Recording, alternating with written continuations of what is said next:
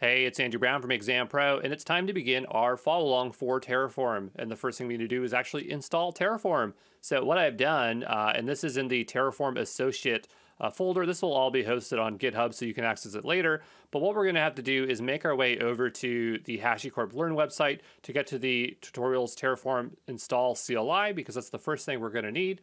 And then once we make our way there, we are going to need to choose our installation method. So we have manual install, Homebrew OS 10, Chocolatey on Windows, or Linux. So it's just going to vary based on your installation. I'm not going to walk through them all, but I'm going to definitely do the one that is for me. So I'm on Windows 10, and it's very common to use the Windows subsystem of Linux.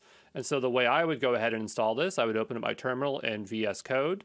And by the way, I recommend you probably follow with VS Code through all these tutorials, just because VS Code has a very good extension for Terraform, okay? But once we are there, what we can do is make our way over here, and because Linux, the Linux variant I'm using is Ubuntu, I can go ahead here and just go and start going through this process. So we would grab the first URL here, and again, it's going to vary based on how you want to install.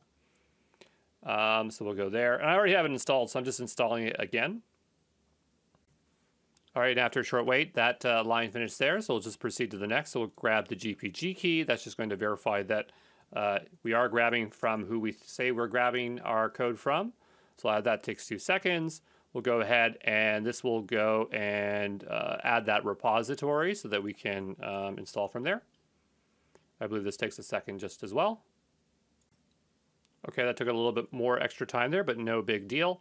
And so now we are ready to actually install the CLI. So we can now do our sudo apt-get install Terraform. So just copy, and we'll go ahead and paste that in there.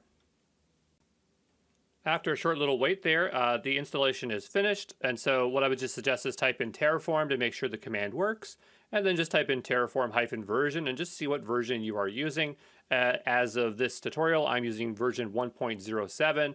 There's one other thing I want to get set up for installation here, and that's going to be going over to the extensions in VS Code and making sure that this extension is installed, because it's going to give us a bunch of options here. I don't know what they all are, but I definitely know that it's going to start format and do a bunch of nice things for us. Okay, so once you have those two things installed, our installation step is over, and what we can do is begin on the getting started section here. Okay,